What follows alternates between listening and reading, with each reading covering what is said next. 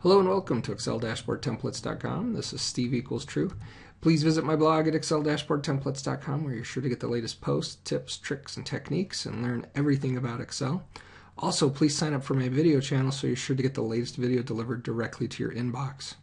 All right, today we had an Excel user who asked this question for a specific set of data.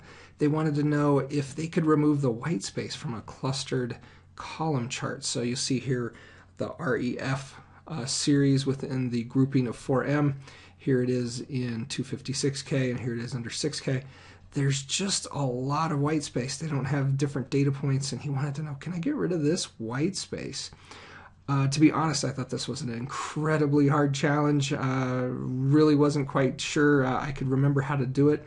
Don showed me how quick and easy this was, and let's go ahead and show you for this specific set of data how easy this was.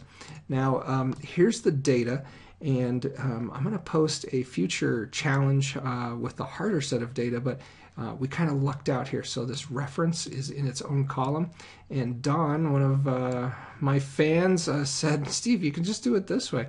Highlight your data range, go up to your insert ribbon, go over to your charts group and click on the insert column chart button and pick list, and we're going to do a clustered column chart. Now let's move this up here a little bit and make it a little bit bigger so you can see. So you can see the reference has all of this white space versus the 8, 16, 32, 64. There's just all of this white space. How can we get rid of it? He said just simply go in here, select that data series, right click and choose Format Data Series, or you can press the Control-1 key, which is going to bring up the Format Data Series dialog box. Now, I'm using Excel 2013 now, and so it's kind of over in this menu section. Not sure what to call it just yet. I'll have to find that out. But either the dialog box or this menu area is going to have series options, and you just want to choose secondary axis. Once you do that, look at that. Lo and behold, this is now centered, and you've removed a lot of the white space. So I think that was simple enough and kind of gets us to where we want to be. It's centered, it's above the reference. You can expand it if you'd like to get rid of some more of the white space, but I think that's simple enough. I don't know that I would do anything more complicated with this chart.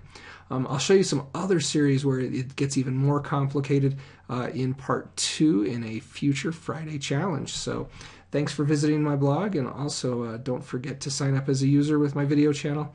Once again, this is Steve equals true from Excel-Templates.com.